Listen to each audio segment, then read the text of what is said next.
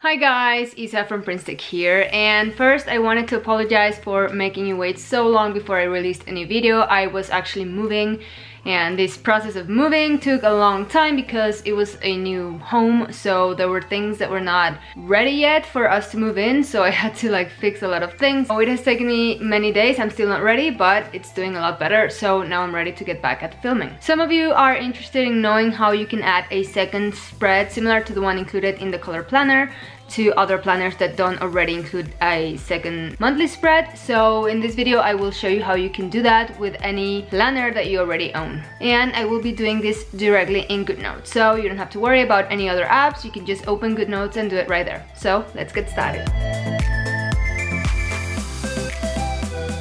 Alright guys, so this is the monthly spread included in my planner. This is the Vita planner, and I just wanted to show you the color planner. This is the first monthly spread included, and this one's linked to the tab. So if I go to May or April, it's going to take me to this monthly spread. But if I swipe left, I also have this option, which is a bigger calendar similar to the one I have in this other planner. Okay, so what I want to show you today is how you can make something similar to this monthly spread, and you can add it next to the existing monthly spread in another planner, which is this one. Okay, so I will show you. I have done two options. So I have a bigger calendar, and I also started making a smaller calendar with little extra boxes where I can write special events, dates, birthdays, things like that, which imitates the spread that I just showed you. So let's do this for the month of June. There we go. So the first thing you need to do is copy a spread. I recommend copying a dotted spread. So I'm just gonna tap on my dot here, and that's gonna bring me to my blank dotted spread included in the month of June. So as you can see, June is selected and my dotted spread is selected. Okay, that's where I am, but I want to copy this page, so I can tap on this right corner on the three dots and then click on copy page, and that's copying the page. Then I go to my four squares on the top left, and as you can see, it's slightly selected. It has like a blue outline. That's how you know what page you're at. And if you tap on this arrow at the bottom here, you can click on add page after. Then you just tap on paste page, and that will paste the page that I just copied right next to it. Okay, so there we go. And the reason why I did this is because I want to keep my link page, which is gonna be this one, blank. Okay, so this is the link page, and this is a copy that I just made, and now I just want to move it right next to my existing calendar, which is up here. So I'm just gonna tap and drag it next to the calendar. All right, so when I swipe left from my calendar, I have this blank spread. Now this is gonna be a little hard for me to do because I don't have my Apple Pencil at the moment, so I'm gonna use my finger, and I hope that it doesn't cause me a lot of trouble making it straight and such. Alright, so the first thing I'm gonna do is I'm gonna click on my pen tool up here to activate my toolbar, and then I'm going to tap on my pen.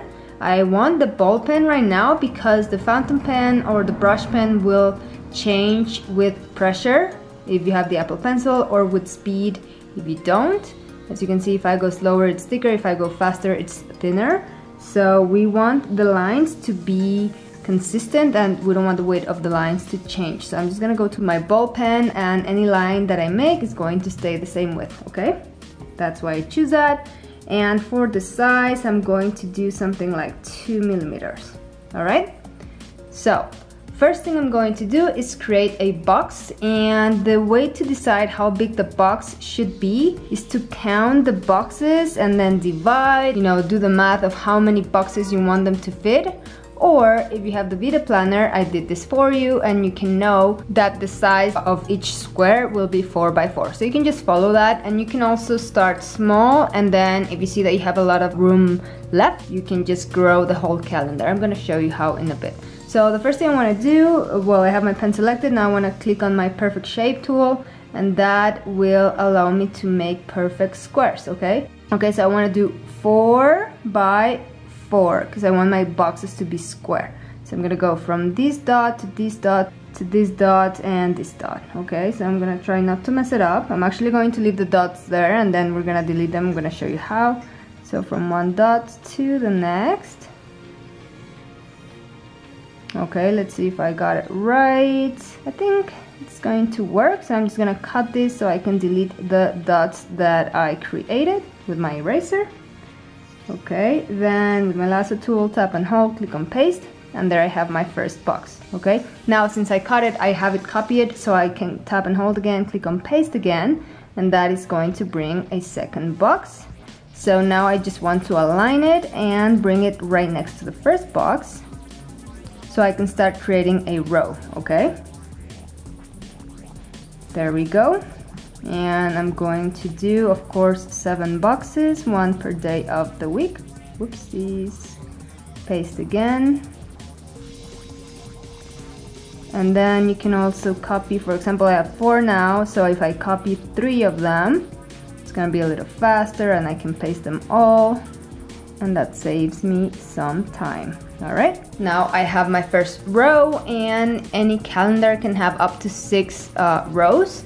So that's how many I'm going to create right now. So copy, tap and hold, click on paste. I'm gonna zoom in a little bit so I can align this properly.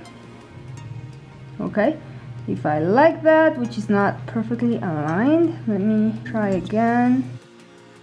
This is odd, I don't know why GoodNotes will like misalign this a little bit. How can it start well and then just like not be straight? I feel like that's a glitch with GoodNotes, but that's fine. I'm just going to delete all of those and kind of copy this part again,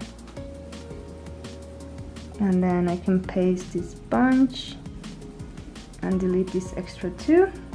Okay, looking better. And then copy these 2 rows. Okay, and I need 2 more rows, so paste them again.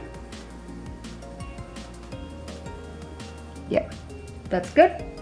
And so now I should have 1, 2, 3, 4, 5, 6, 7 boxes by 1, 2, 3, 4, 5, 6 rows. Okay, the next thing I'm going to do at the moment, I'm actually just going to select all of these with my lasso tool so I can move them down 1 little row of dots. That's why the dots are so helpful to like organize all of your designs. And next I'm gonna create a text box. So for that I just tapped on my text box, and then somewhere on the screen I'm gonna start with the day Wednesday because it's usually the longest day. And I want to make sure that whatever font size I select fits this word. Okay, and then I'm going to double tap to select all text. And I want to center this text so I can align all my days. So there you go, you have it centered. And then, so if you can do Sunday start or Monday start. I'm gonna do Monday start. So this is gonna be Monday, Tuesday, and the 3rd box will be Wednesday. So let me zoom in. And I want to make the box smaller. As you can see, this font size did not fit. So I'm going to select all and just make it smaller until it fits. Or I can make the box a little bit bigger and then center it. Actually, I want the text a little bit bigger. I want it to take up as much room as there is available. There we go. Okay, now, and if you want to also use your lasso tool to resize, you can do that and then just center it kind of like there. Okay, so I will make another selection, copy this day, tap and hold, click on paste. I'm going to center it on the next box. All right, and then this is going to be Thursday. And then I'm going to move this up slightly, something like that. And then tap and hold, click on paste. We have another Wednesday here. Okay, and then this is going to be Tuesday. As you can see, since I centered the text, now the word will be centered. So that's why that is important. It saves you some steps if you do it this way. Okay, and this is going to be Monday. All right, and then we have these 3 boxes. You can also copy 3 of these up at a time. Copy, paste, there, and then change the words. So Friday, Saturday, and Sunday. And then let me bring these up slightly. I think somewhere there. Yeah, okay. So I have my monthly spread pretty much. And what you could do, what I mentioned about resizing, is you can select the whole thing and you can move it around on your page. For example, let's say I want it here at the bottom, or I want to center it. I usually keep it all the way to an edge, so I have more room available.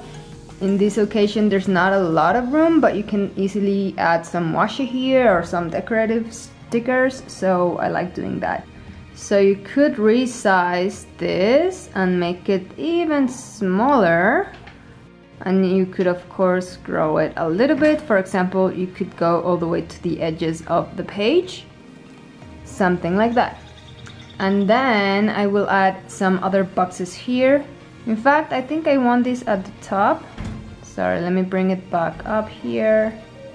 I just prefer that way, like that. And then here again with my perfect shape tool selected, I can start creating boxes. So the way this is gonna work is I'm just gonna create 2 or 3 boxes here. So the first one is gonna take all of these remaining dots, you'll see in a second. Okay, so let me see if I got this right. It doesn't matter that much, but I can make it a little bit bigger. Something like this. Okay, and then I'm going to add text, for example, special events. And I want to put this kind of in the middle. And then I'm going to grab my eraser tool. I'm gonna tap again and make sure that erase entire stroke is turned off. Because if it's turned on, when I tap on the box, it'll delete the whole thing. And I just want to delete this bit. So turn that off and just pass it over the word. Oh, I deleted this by accident. There we go. So pass it over the word. That was a bit much. Okay, and then you have a little box that you created, and we can create 2 more boxes over here with the perfect shape tool selected. And 1 more box. There you go. And the cool thing about using the pen tool and the text tool directly in GoodNotes is that you can change the color of everything, okay? So that's fun. You can just change it up according to the season. For example, you can do like a Christmassy, you know, combination here. You know? So this is how you can create your very own spread using nothing but GoodNotes. I hope you liked this video, guys. If you did, please give it a thumbs up to let me know. Don't forget to subscribe to my channel so you're notified whenever I upload a new video. And if you have any questions, let me know in a comment and I'll get back to you as quick as I can. Thank you so much for watching and see you next time. Bye bye.